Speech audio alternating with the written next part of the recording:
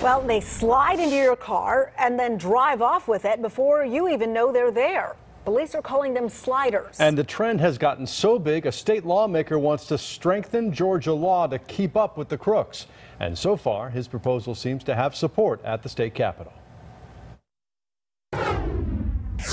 It's a scene we've shown you over and over again in recent months. A family reunited with a small child after crooks steal a car with the child in the back seat. When I heard about the grandmother at the BP gas station in South Fulton who was pumping gas, and as she was pumping gas, someone pulled off in her vehicle with her grandchild in the car seat. And that was where I was like, the light went off, I had to do something.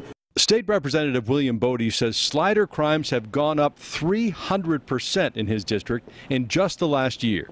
And that's when a thief takes advantage of a distracted driver at a gas pump or a convenience store, slides into the driver's seat and disappears.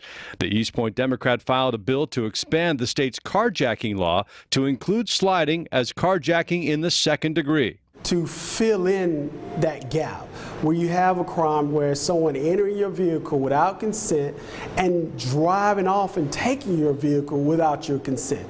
Boddie says he hopes his proposal could put an end to what's become a dangerous trend in his district and all over the state. Slider crimes have to be addressed for the safety of our citizens and also for the businesses. You know, the businesses want people to come and feel safe, and we want people to feel safe when they're pumping gas and at the convenience stores or wherever. They could be at their mailbox. We want them to feel safe in their vehicle just like they feel safe in their home.